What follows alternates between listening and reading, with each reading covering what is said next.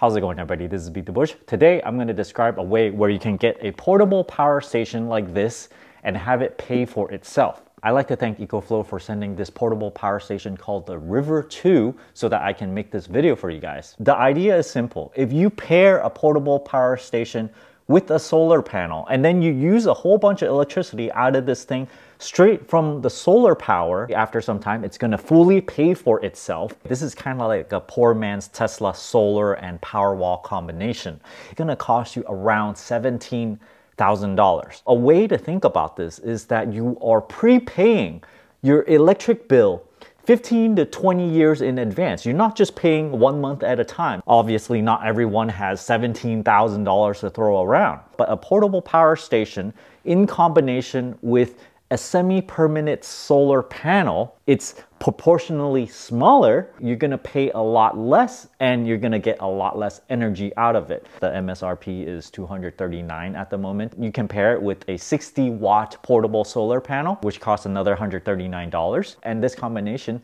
will allow you to plug something in and you can feel good about yourself saying, okay, whatever I plug in is completely solar power.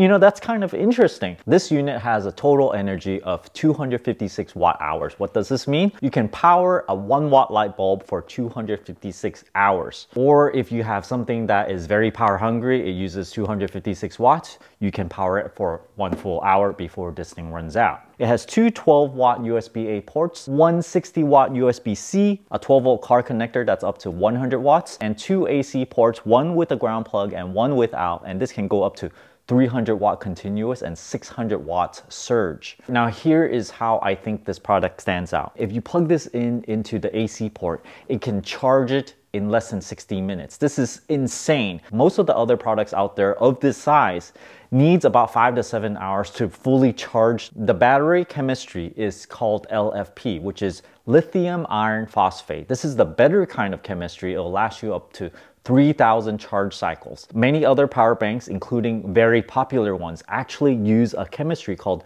NCM. This is nickel, cobalt, manganese, which will only last you about 500 cycles. Now, in order to get this unit to pay for itself, you absolutely need LFP chemistry because you need it to last long enough in order to have enough time to pay for itself. Another interesting feature is that you can use this like a UPS. It does take 30 milliseconds to switch over, so if the power ever goes out and you have something plugged into this, you're never gonna see the power go out on the device. It also has app control, which allows you to monitor the wattage coming in from the solar and also the wattage going out of these AC outputs. You can change the AC charging speed, maximum 360 watt all the way down to 50 for whatever reason you want to not charge as fast. The car input right now is doing 8 amps. Let's say I want to go half of that, 4 amps, right? So now it's 52 watt charging.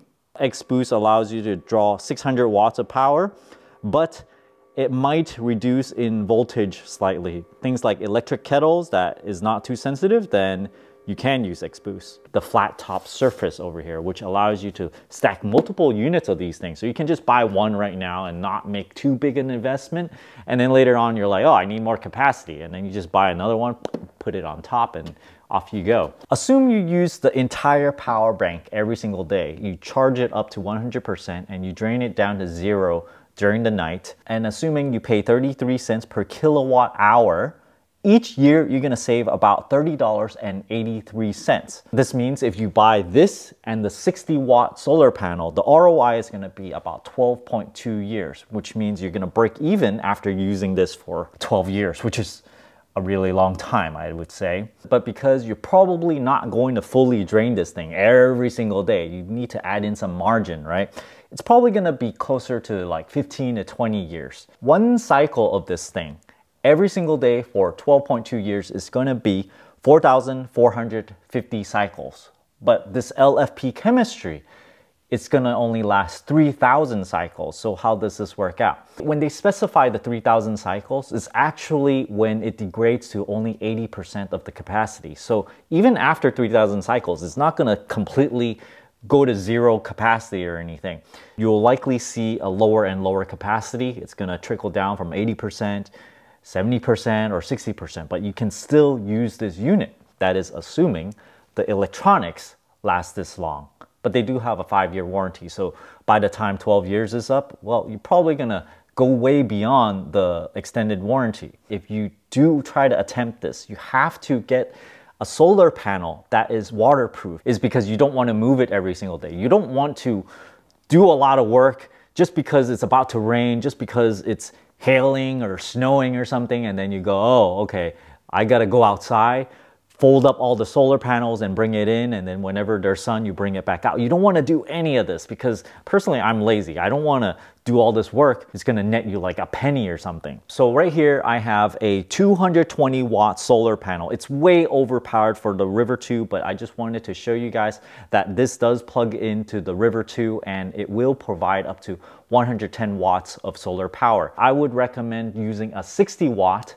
Why? Because you want to take the capacity of this thing, 256 watt hours, divide it by 4 or so, and you're gonna get 64 watts. This means if you get a 60 watt solar panel and you have full sun, it's going to shine very hard on your solar panel, you're gonna fully charge this thing within 4 hours. This is for an ideal case. Most likely you're not gonna get 100% solar, maybe 50%, right? So if you put your solar panels somewhere where you don't have to move it, no matter if it rains or whatever, but you're gonna get a lot of sun, and you wire it so that it snakes into your house securely, this unit stays in your house somewhere and you permanently plug something into this unit. During the day, you get probably 8 hours of full sun. So you're gonna have to run this another 8 hours to power whatever it is. 256 divided by 8 is roughly 30 watts. So what can you power that is a consistent usage of about 30 watts? You can plug in some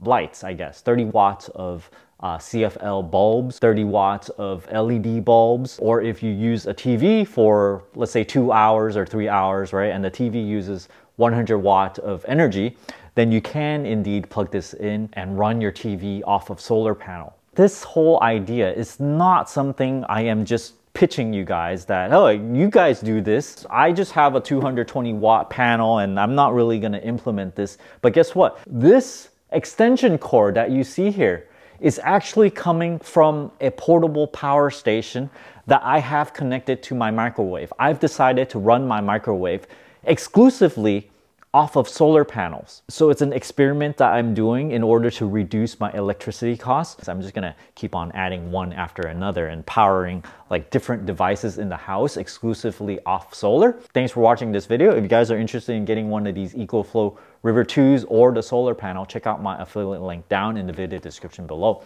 Don't forget to give me a like and subscribe for more. Thanks for watching.